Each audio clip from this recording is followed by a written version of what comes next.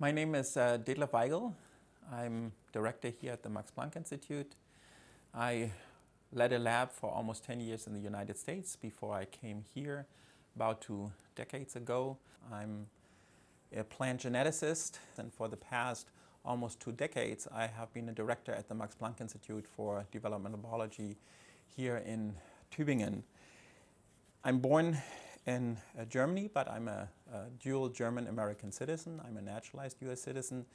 Also, my children are of mixed ethnicity, half European, half Asian. So for this reason, the recent BLM movement in events, this hit really close to home. And what I realized, Bridgit has been in the lab for a number of years, but we've never talked about racism either in the Institute or here in Tübingen. One of the outcomes of this is that Bridgit and we've had a number of conversations over the last few weeks, and hopefully we'll get to this later. Bridgit also has formally taught us quite a bit. Bridgit. So my name is Bridgit Waithaka Vasiljevic. I'm a graduate student in Detlef's lab. I am studying evolutionary genetics of herbicide-resistant weeds. I've been living in Europe and partially in the US for the last 8 years during my pursuit of my graduate education. However, I was born and raised in Kenya. So I've never talked about a lot of the experiences that I've had regarding racism and prejudice. But in light of current events surrounding the Black Lives Matter movement, I think it's time to start having these uncomfortable conversations.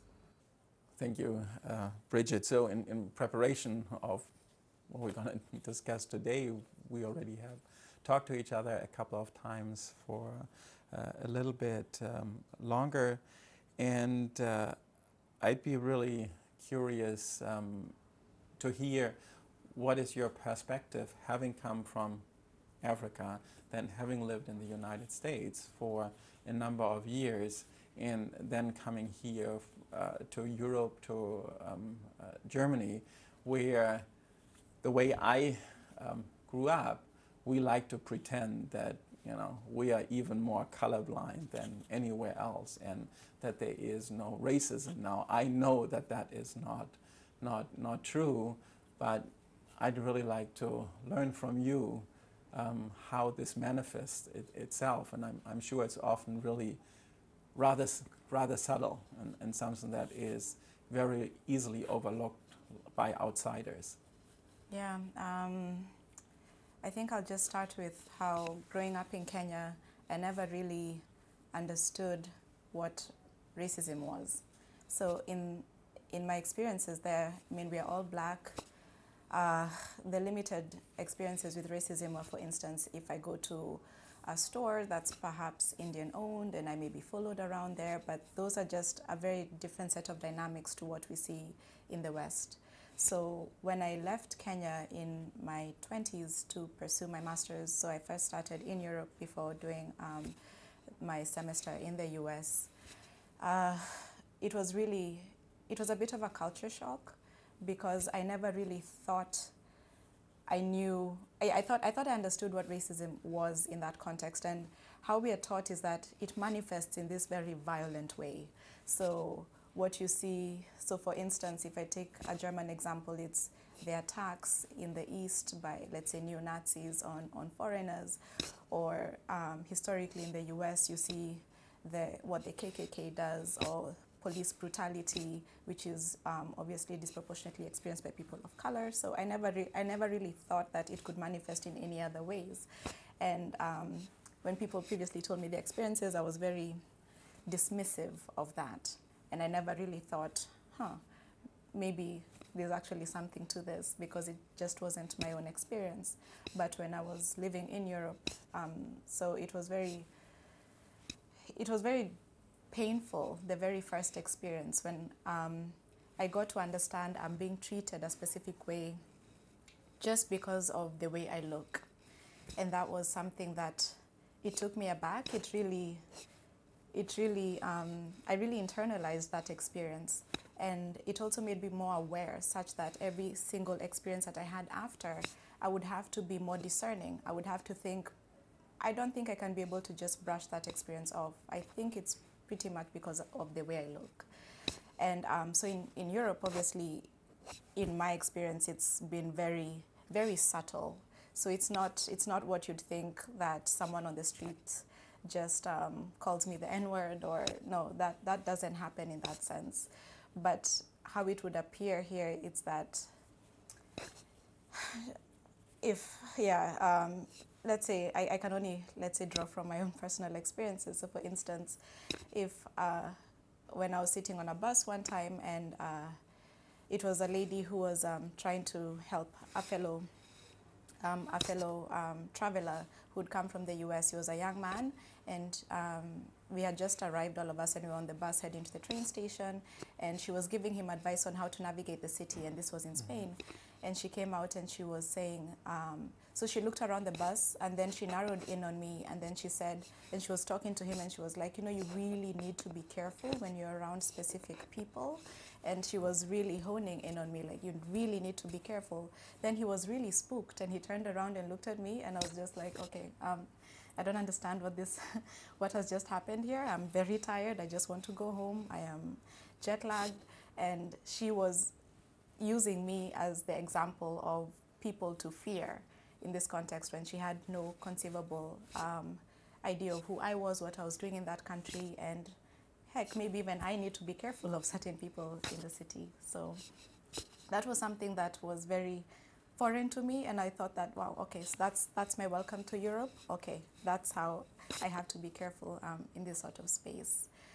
Then Bridgit, so then did you, I'm sure you also had this experience where somebody explained it to you. So I know this, you know, from my own family, you know, so when we have things happening, and to my wife, they are subtle, and we bring it up with our friends, you know, either together or I bring it up with friends, that everybody says, no, this is, you know, completely impossible, and you're seeing this wrong. It's not, you know, what you think it is. So I suspect that this has happened to you many, many times. Too many than I can count. So much so, especially here, I have to say that's been my experience in Germany. So Germany is a bit different in all the other spaces that I've lived in, because in the UK and in the US, for instance, it's known that these spaces are quite prejudiced against people of color, specifically black people. But in Germany, I feel like there's a kind of notion, like you'd mentioned earlier, that no, racism just does not exist here. And I think it's because of the idea that people have of what racism is. There's this fixation that if it's not something that's overtly violent, and then that's not racism. And I think that's the mindset that people come with when they're explaining to me what these microaggressions, which are linked to racism, are. Because when I was looking for a house, and I was thinking, am I actually crazy about this interaction? But then when I talked to my friends who are people of color, they were like, you understand that's racism, right? But then when I'm talking to other Germans or other white people, they're like, no, I'm pretty sure this person is just, it's just bad news. And that's just one example. Yeah. And I've had also a lot of friends of mine who are maybe not necessarily black, but non-white, and they've had the very same experience where people will tell them, no, this is, you have that wrong. Everyone is always explaining away all of these instances. And I think that really doesn't help us deal with the issue, issue at hand. And so I suspect even more that, so it's subtle outside, and people refuse to see it. And it's probably even more subtle often here at the institute or the university, so in your work surroundings. And I suspect that it's also being explained away, although it might also be different because there are relatively few Germans. So you have people from all over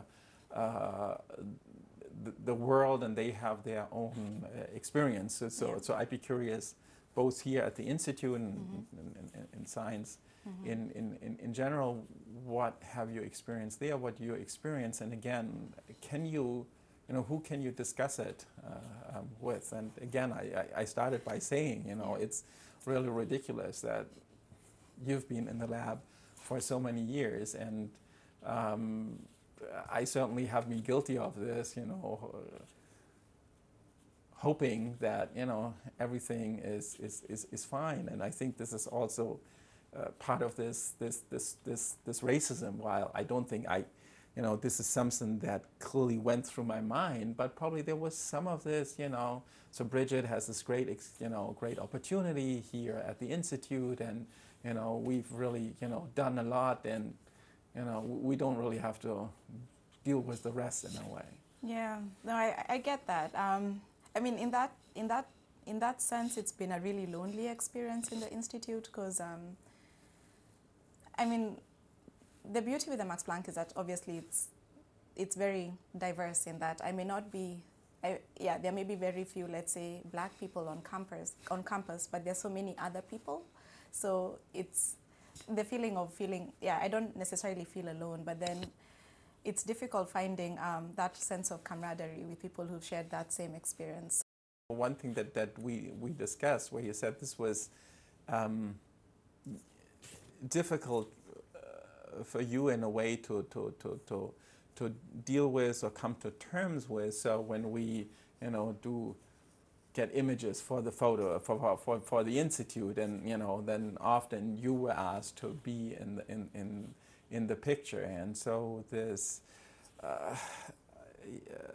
trade-off or paradox or whatever. So there's only one African here at the Institute or in the lab or whatever, and you're showcased. So is that good because it shows that the Institute is open-minded, or is this really just whitewashing of lack of diversity? So how we talked about this already, but I'd like to hear from you. So what emotions that triggered really? So I mean, in the beginning, I was really apprehensive about it, because I felt that, I was literally that, like a poster child. Mm-hmm. So I felt like, now that we finally have a black woman here, we really need to put her front and center, mm-hmm. and really show that. And I mean, that in a sense, if you're looking at the environment, I mean, if there are more people who look like me there, then sure, it's okay, because you're really showing how diverse it is. But mm-hmm. it's going to be very misleading if I'm put there to encourage more people like me to come. But you see, the message with putting me there is showing that, come, like there are people like you here, but no, it's actually this person like me here. There's not that let's say critical number, if you will. Mm. But then I did come to understand what my purpose there is, and I had to look beyond myself. That I do want, if someone looks at me there and they can see themselves reflected in this institute, then it will encourage more people to come. So it really goes beyond me, and if that encourages more people to apply and they feel encouraged to come to an environment which is going to, which cares about that diversity, then I think that's good overall. Mm-hmm. But it's something that I really had to battle with. Mm-hmm. I really had to come to terms with that. Yeah, it's fine if I am used in this context because there's a greater good mm-hmm. in that. But I just hope that in putting me there, then the people who are putting me there can also reflect and see what are they doing to increase the diversity themselves. Mm-hmm. Mm-hmm.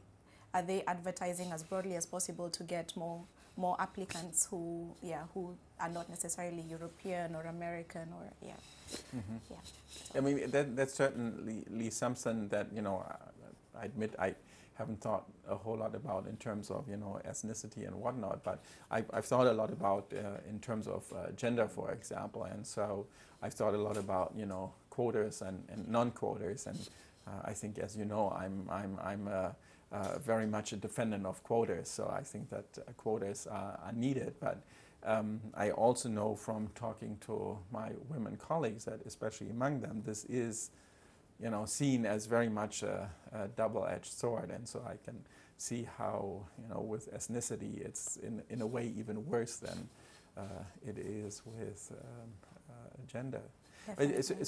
So there's something else I want to ask you, Bridgit, since we started off on this track, so where people wonder why is she here and all this. What I've started to realize in the past few weeks, when I think about training African scientists, that what comes first to my mind is, helping Africa. We work on plants and help Africa make better plants and whatnot, help breeding. And so this is also very one-sided, very in a way colonialist type of view. And so I realized that this is not how, this is just not right. So to treat our our black colleagues really on eye level, and to start out by saying, so Bridgit is here. And so I think with you it was different from where you came. You came, through this forensic background, which was a bit untypical. So typically when people apply here, they might have been at a CGIAR, institute and really come with breeding. That's what they want to learn. So you are a little bit different there. And that's something in your case I hadn't thought about, but I admit that normally it is, not necessarily it is not on eye level, and where it's really, well, so here's somebody who is just curious about the natural world in the same way as I am. Yeah. And so sorry that I've been a little bit long-winded there, but again, so I can imagine that is also something that you deal with quite often. That people ask, why is she here, and is she also a is basic science driving her, and just wanting to answer some question, or does she quote unquote only want to use science as a tool to improve the world? Yeah, that's I've had to really. I've mentioned this before, but since coming here, like literally from the get-go, I feel like I've had to justify my presence here, because it really did not compute. Also, I think my background, my academic background itself, was also very unorthodox, and that obviously brought a lot of confusion. But also the fact that I'm not necessarily going to take this and apply it in Kenya and go to the farmers and tell them, but really just trying to understand the genetics behind this. And it's not typical. Africans, obviously, we only care about applied research. There's no room for curiosity, and I do understand where that sentiment comes from. I really do, but I feel like when we are not really allowed to use our talents or our curiosity to really just explore and build whatever skill set that we can during our time in academia, then it's such a disservice. So I think that's about as much as I can say about that. I've had to really just defend that position that I'm here, and the natural question would be, are you an attachment from your home country? Mm-hmm. And I'm like, no, I'm a PhD student here. But then does that mean that there's another university that's sent? She's like, no, mm-hmm. I actually went through the same kind of application process as other people. And before, it never used to bother me so much. It happened once, okay, it happened twice, but it kept on happening. And then it made me wonder, these people who are asking me this question, do they also ask this question to other non-white Europeans, or even other non-German white Europeans? No, it's only me who's being asked this question over and over and over again. So I think there's a big shift that really needs to happen as to what a scientist looks like, what a basic researcher looks like. And our interests can be very varied. Hearing this, so that people who are as, educated and hopefully politically aware as the average director at the Max Planck Society, challenging whether diversity is actually a goal that we need to pursue.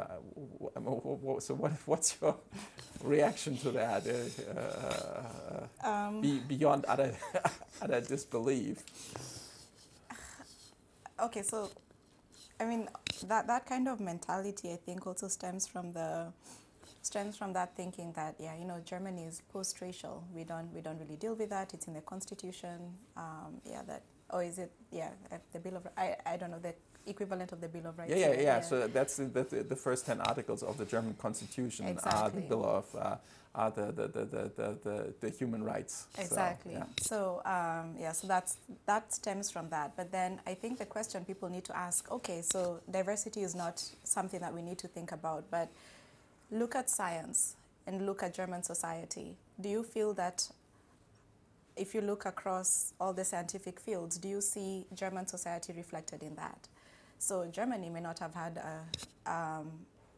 let's say, as long a colonial history as obviously France, the UK, and a lot of other European countries. But then there are a lot of people here who have immigrant backgrounds that have been living here for years and years. So if we look at the Turkish Germans, do we see them represented equally across all, let's say, let me not even just say in science, but, you know, in the corporate world, wherever, do we see them reflected in that? There are over 5 million of them in the country, but in science, I can count how many I have seen, and so that kind of thinking is really, it's really myopic.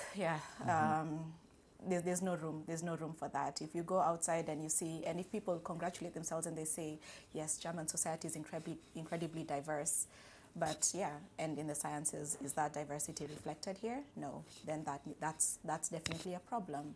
Why is there a fallout? They can't come and tell you, no, Turkish Germans are just not interested in science, you know, they have bigger concerns. No, they don't. We need to ask, how come they're not being encouraged to come up and take these positions? So that would be my sort of rebuttal. I mean, what the Max Planck does, right, is that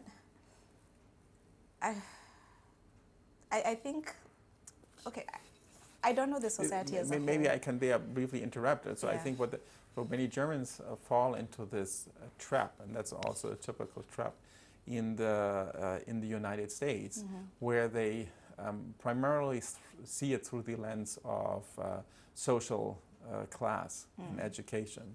So most people will say, well, we have a problem with, you know, making sure that more people of Turkish background, for example, get good education, and so the reason that we don't have them represented in science and whatnot, it has more to do with the failure of education. But they will, you know, and this is in the U.S. is a very common trope. But we know in the U.S. and I'm sure the same is true. You control for social background, for parental income, and so on and so forth. These differences are still there, and that's the definition of structural racism. That it goes beyond class, basically. But just to come back to this, so the Germans, I think, even more so than in the U.S., see things through this class lens, and therefore refuse to accept that there are things that have to do with, you know, ethnic background or race or whatever you want to you want to call it. Yeah, I mean, I think also there's something just along the lines of why there's also not maybe so much of a representation of minorities in science. This is something that I was talking with some of my friends, and they brought this up, that especially back in Africa as well. So let me speak for Kenya. A lot of people also won't enter science because it's just not something that's lucrative. So more people would probably go into law or go into some form of business, finance, economics, because that's what's going to bring the fast money. And it's probably the same that I think in the US it definitely presents itself there, and maybe also here in Europe, that a lot of people, especially if you're poor and you've had the opportunity to go to university, you'll definitely want to take a career path that is going to bring you the fastest gains. So something that is incredible, you can get a job quickly, and that you can be able to quickly build some wealth. And we're assuming that a lot of minorities just don't have the access to that generational wealth. But so the decision to pursue an academic career, and it's a very, it's a very demanding path. If you do not have enough of a, let's say, of a cushion, you can really just end up, let's say after your doctorate, after your postdoc, you just end up jobless, and you're like, okay, so what am I going to do? But I feel like people who have enough of a cushion can be able to take that risk and really push themselves through. And maybe that's also something to look into as to how can we be able to support people so they don't have to make an education decision based on how much money they can get off of it once they graduate, but they can actually pursue something that they're good at and something that they have passion for. Yeah. So Bridgit, one of the things that you've done recently is to give the lab, as part of our regular group meeting, a primer on structural racism, which was really very, very well prepared, and made me very emotional listening to you. What was the feedback from the lab? Did you feel that most people in the lab understood what you were, trying to teach us? I think so. I think just to open up the conversation in the lab for people, especially for people who I don't really interact much with outside of the lab, or also just we don't really have a lot of scientific discussions. So, I mean, the decision to do the presentation was very difficult for me, just to come to that, and because I knew it would lay bare a lot of my own feelings about it. I was quite emotional during the presentation, and a few people did mention that to me, that they saw that and they were grateful for the fact that I did it anyway. I mean, I did feel quite self-conscious also after, but then I did get a lot of people who just reached out and said, thank you for this, and with whom I've had subsequent conversations with, and who I'm even meeting to talk about this with, and that's been wonderful. I was obviously initially apprehensive to also give the talk, because I was very worried about what people would perceive, why, like, for instance, why am I doing this? And am I just, I was very self-conscious about it. And especially for me, I was really worried about the perception of the Germans. And it's because I felt that in Germany, the conversations around racism and privilege and prejudice were not really being had at the level they were being had in other countries, whereby the protests in the US had spilled over, like in the UK, in France, in Belgium, where I never thought they'd be having conversations about toppling statues of Leopold. So that was really, I really wanted to just be the conduit, like to just start that conversation in Germany. And in as much as I did get a lot of overwhelming support and just perspectives from people who've also challenged, they were challenged to also look into their own lives. I did get a few people who did tell me, the response was along the vein of all lives matter. I was really happy to talk about this in the lab, and just to get to see the amount of resources that are there, and also get to understand the German experience of Black Germans. Yeah, that was, I think, something that really stuck with me. Bridgit, this was really a very important conversation that we had. I'm really glad that things are changing, but what is also very clear that the hard work is ahead of us.